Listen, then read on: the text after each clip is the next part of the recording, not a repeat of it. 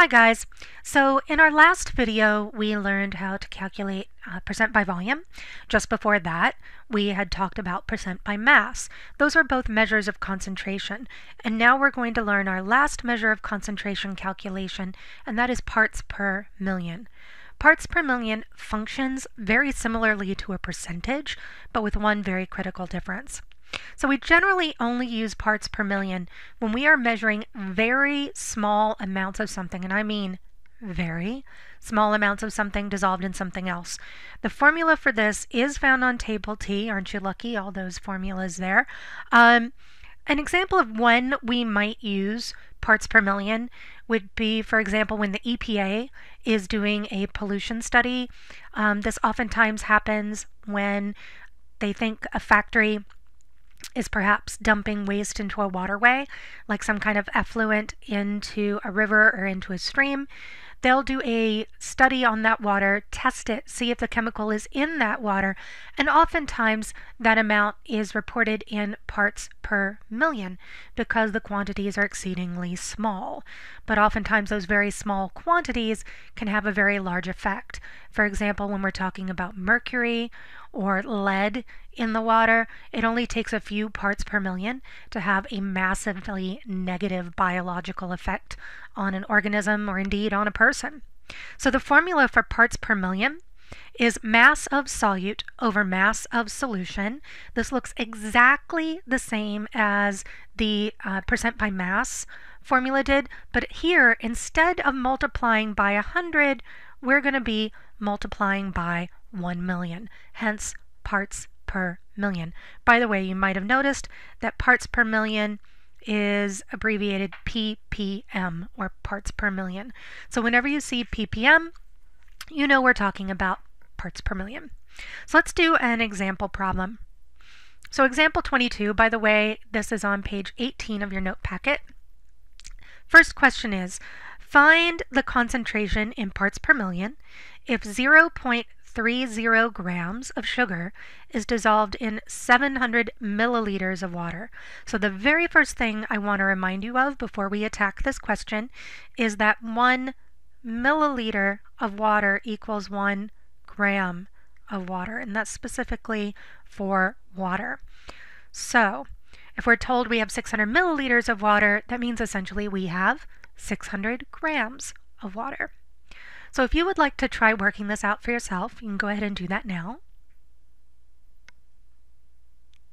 And if not, I'm going to work it out for you.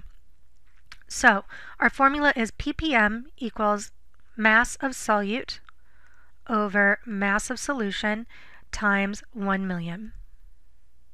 So I'm going to take my 0.30 grams, that's my solute because that's my sugar, and I need to figure out the mass of my solution. And a lot of people would go straight to this 600 milliliters and go, oh, well, it's in 600 milliliters of water. But remember, your solution is your solute plus your solvent.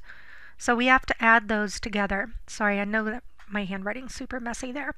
So this would be 600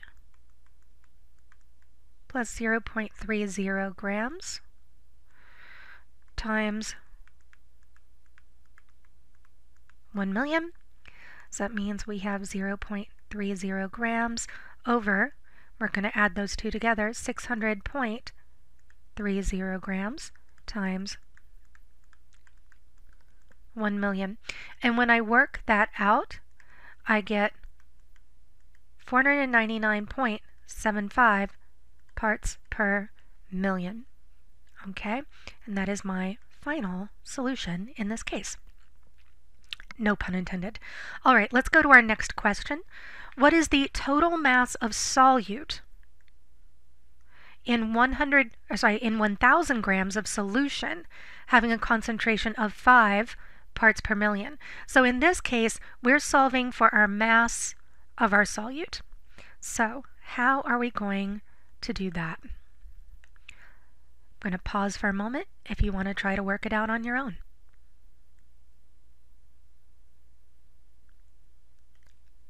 Okay, so we have our mass of our solute is our unknown. we're going to put that over 1,000 grams of solution. And you might be wondering, but Ms. Knoll, you just said we had to like add something together down there. Only when they give you the mass of the solvent individually. You would have to account for the mass of the solute and the solvent together. But here, because they told us that the 1,000 grams is our mass of our whole solution, we don't need to do anything special. So this would be X over 1,000 grams times 1 million equals 5. So the way that I'm going to attack this is I'm going to divide both sides by 1 million to get rid of it. And then I will multiply that answer by 1,000. And that gives me an answer of 0.005 grams, because I'm essentially cross-multiplying to solve in this instance. And that is the total mass of my solute.